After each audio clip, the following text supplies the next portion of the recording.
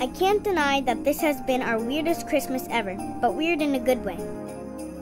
You could say that this whole experience has brought up the best in everybody. Just thinking about it makes me want to cry.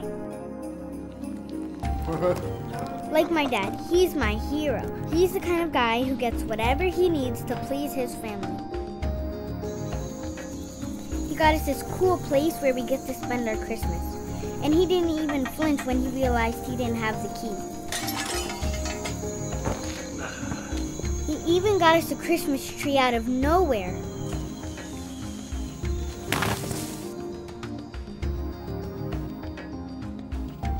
And my mom, well, she's the brains of the operation. At least that's what my dad calls her every time they talk about our road trip. Let's turn off that Game Boy.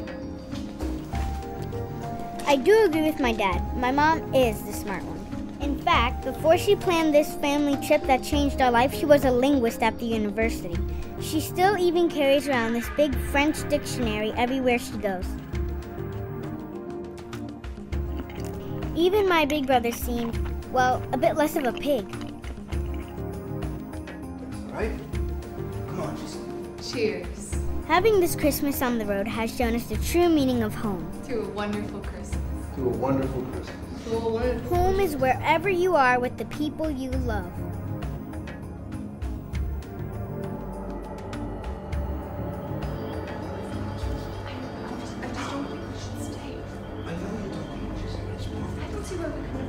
My parents have been keeping a secret since this whole thing started. One they keep from me and my brother. Hey, just shut up, okay?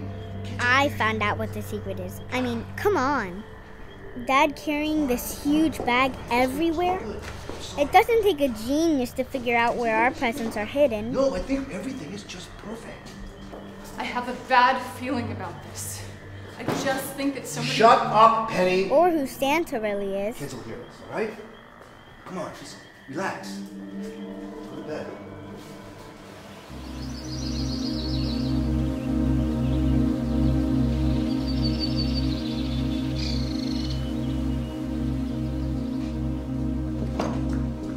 Okay, everybody, come on, get up, we gotta go. What about our Christmas? Oh, yes.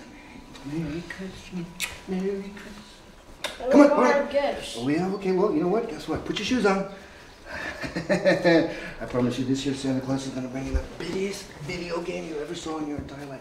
Okay, you know what? Forget it. Let's go. Let's bring it in the car. Here we go.